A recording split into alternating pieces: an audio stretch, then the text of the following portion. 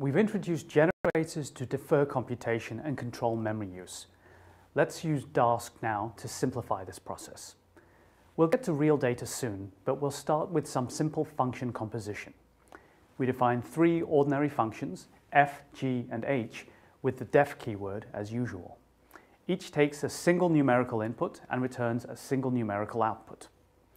We then perform a sequence of computations, assigning intermediate computations to x, y, z, and the final result, w. This, of course, is equivalent to nesting function calls without labeling intermediate results. We repeat this computation using delayed from the Dask library. This is a higher order function, or a decorator function, that maps an input function to another modified output function. The value of w then is delayed of f, of delayed of g, of delayed of h, of 4. If we examine w, it is a Dask delayed object rather than a numerical value. The delayed decorator stalls computation until the method compute is invoked. The Dask delayed object has another method, visualize, that displays a task graph in some IPython shells. This linear graph shows the execution sequence and flow of data for this computation.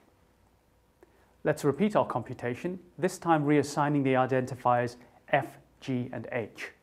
The result is the same, but the functions f, g, and h are now decorated permanently by delayed. This means they always return delayed object that defer computation until the compute method is called. To recap, we can define a function like f and rebind the label f to the new function obtained after applying the decorator delayed to the original f. The @ symbol here is an equivalent shorthand notation to decorate functions in this manner. Here, the @ symbol means apply the decorator function delayed to the function described below and bind that decorated function to the name f. As another example, let's use the delayed decorator with some new functions, increment, double, and add. This calculation here involves repeated function evaluations within a loop. The dependencies are a little trickier. C depends on A and B within each iteration, and its computed value is appended to the list output. The final result total is a delayed object, and output is a list of intermediate delayed objects. The visualize method displays the sequence of evaluations needed to compute total. This is where Dask helps significantly. Dask uses a variety of heuristic schedulers for complicated execution sequences like this. The scheduler automatically assigns tasks in parallel to extra threads or processes.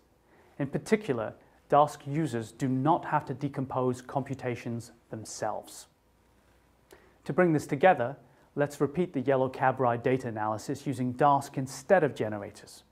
As before, we start with a list of 12 file names for the CSV files. We define the function countLongTrips as before, this time adding the @delayed decorator. We also define a delayed function read file. We construct a pipeline starting with a list comprehension of delayed objects called totals. We accumulate the sum of totals in annual totals. We invoke the compute method of the delayed object annual totals. The result takes about 10 seconds and yields a pandas data frame with a single row and 2 columns. Notice this is all done with a straightforward use of Dask delayed functions instead of using generators explicitly. The final result yields the fraction of trips over 20 minutes as before. There's a lot to absorb here, so take some time to get used to the delayed decorator from Dask in these exercises.